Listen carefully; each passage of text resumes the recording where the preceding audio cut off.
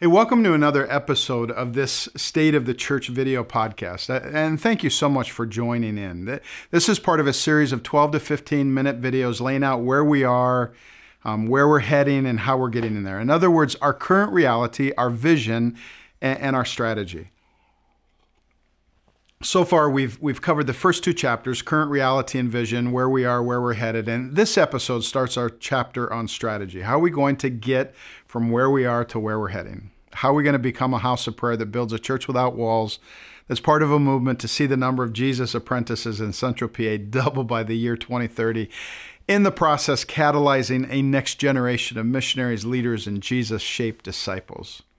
So let me start by telling you how we're not going to get there. We're not going to get there by doing church the same as we've always done it. If we do church the same as we've been doing, we'll get what we've been getting.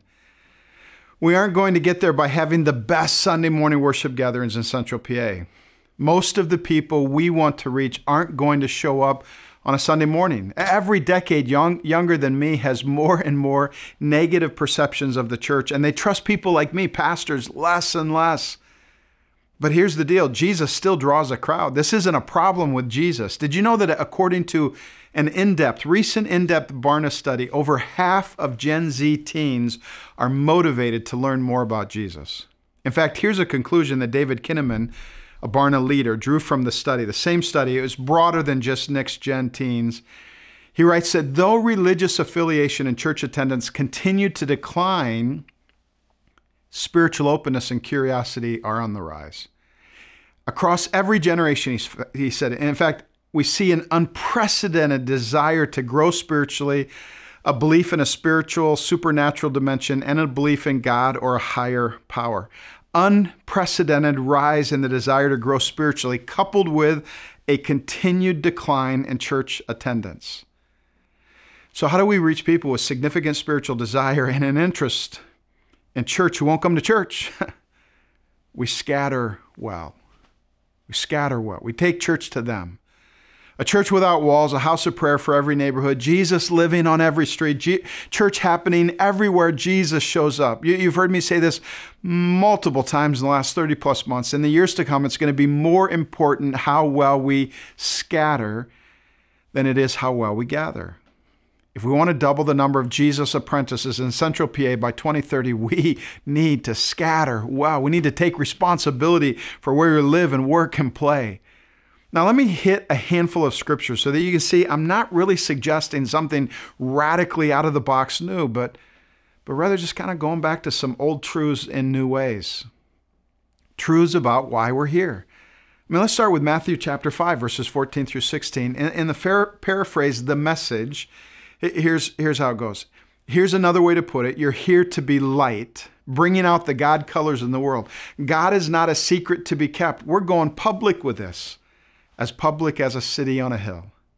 If I make you light bearers, these are Jesus' words to us. If I make you light bearers, you don't think I'm going to hide you under a bucket, do you? I'm putting you on a light stand.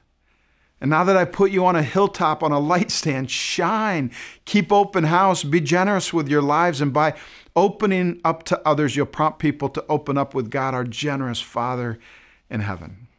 You know, wherever you're at right now, driving in your home, wherever you're at, look around. If you're home, look outside your door. Imagine your neighborhood, your workplace, your team, your classroom, or residence hall. And now say that with me, like a little liturgy. In the darkest corner of life, say with me, I am the light of the world. When life seems out of control, say with me, I am the light of the world. When people all around are afraid and depression lurks in the invisible places and your neighbor just needs a friend, say it again, I am the light of the world. See, to bring light to the darkness, we need to scatter well. Now, let me go back from Matthew 5 to Isaiah 58, one of my favorite passages in the Old Testament. This metaphor of light has been on the heart of God since the very beginning of time. Listen to the words of Isaiah in chapter 58. Speaking to God's people, he says, then your light will break forth like the dawn, and your healing will quickly appear. Then your righteousness will go before you, and the glory of the Lord will be your rear guard. Then you will call, and the Lord will answer. You will cry for help, and he will say, I'm here. Then your light will rise in the darkness. Your night will become like the noonday. The Lord will guide you always. He'll satisfy your needs. You'll be like a well-watered garden, like a spring whose waters never fail. Your people will rebuild the ancient ruins and be called the repairer of broken walls, the restorer of streets with dwellings. See, what every neighborhood, workplace, and school needs is for the light to burst forth in the darkness. It needs people who found healing for their brokenness, people who have God's glory watching their backs. It needs people who can get God's attention, whose lives are like well-watered gardens. Our neighbors don't need perfect neighbors. They just need light. So we need to scatter well. And let's be honest, the church in America, for as long as I can remember, has focused more on how we gather than in how we scatter. And you're the light of the world. You have a front yard mission. The second greatest commandment in all of Scripture is love your neighbor. Jesus' final blessing over us was, as the Father sent me, in the same way I'm sending you. So go. Go, go. See, here's the principle. Sunday is halftime. It's not the game. Monday is the proof of Sunday. Sunday's just a meeting. Monday is mission. And if we aren't going to be on mission, then I think God says, don't worry about the meeting, because I'll be somewhere else. So here's the question. And listen, I love weekend worship. I love to preach to a crowd. The bigger it is, the more I love it. I love to sing as loud as I want and know that it doesn't bother anyone. But here's the question. Does it matter where we gather on Sunday if we don't love our neighbors on Monday? We need to scatter well. In the coming years, we will prioritize scattering well over gathering well. There's a verse in John 16. I ran into it during our COVID quarantine. It's Jesus speaking. He says to his friends, a time is coming. In fact, has come. A time is coming. In fact, it's here.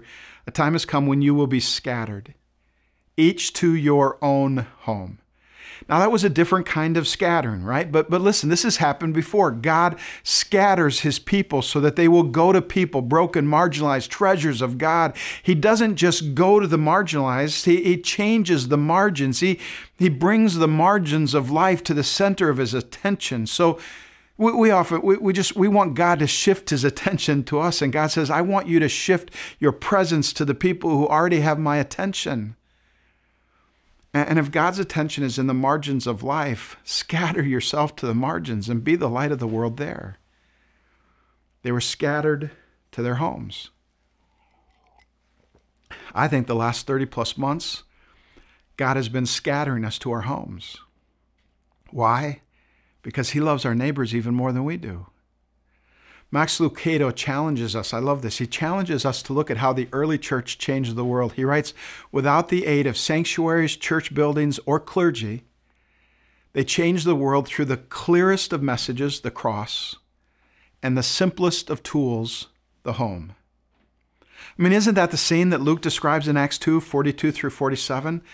They devoted, the early church, followers of Christ after Jesus' resurrection, they devoted themselves to the apostles' teaching and the fellowship, to the breaking of bread and the prayers. And awe came upon every soul, and many wonders and signs were being done through the apostles. And all who believed were together. They had all things in common, and they were selling their possessions and belongings and distributing the proceeds to all. Not just there, it was all to anybody who had need. And day by day, attending the temple together and breaking bread in their homes, they received their food with glad and generous hearts, praising God, having favor with all the people, all their neighbors, all the community. And the Lord added to their number daily those who were being saved. Now, I know it says they gathered in the temple. But do you think they were doing Sunday church in the temple? Do you think the apostles were doing a lot of teaching in the Jewish temple about Jesus, the Messiah, rejected by the Jews? Were they singing hymns of worship to Jesus in the temple? Or was that happening at the home? Were they rubbing shoulders? Was the temple kind of like their front yard mission? But they were doing the church stuff at home. They were eating together and praying together. Were those primarily temple activities or home activities? See, there was only one temple, and the day would come soon when the community synagogues were not very welcoming places. Read the New Testament looking for the where of the church, and you'll find the what of a home. A primary tool of the early church was everybody's home. I mean, just let this picture saturate your mind. long before the church was housed in a structure, the structure of the church was a house. Long before the church had pulpits and play spaces, she had dinner tables and kitchens. One of my childhood heroes was a woman named Theda Krieger. She was the first missionary that I knew. A woman from Argentina who served the children of Argentina. In our little church of about 75 people, she was our main missionary that we supported. I remember just always experiencing a bit of awe when she would come and visit us. And our church missionaries were like the top echelon of Christians. To be a missionary was the highest calling a Christian could receive, higher than a pastor. Missionaries were the elite, the Navy SEALs of the church. And man, I'll tell you right now, she was a darkness-bursting, light-bringing missionary.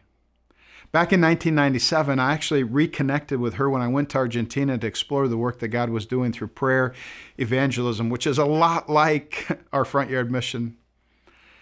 Over time, I dug into a bit of her history, and I found out that well over 200 churches were started through her ministry. And she shared the gospel with thousands of children.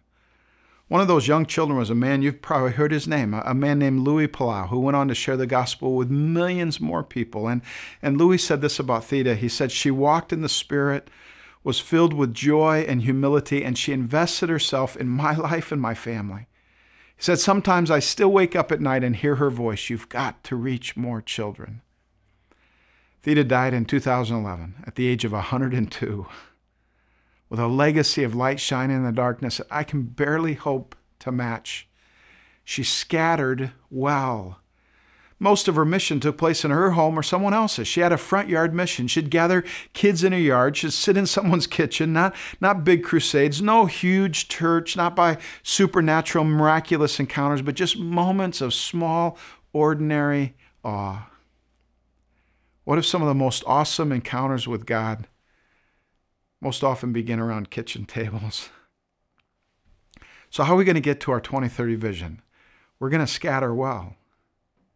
We're going to remind ourselves that Sunday morning gatherings are just a meeting. I love those meetings, but that's not church.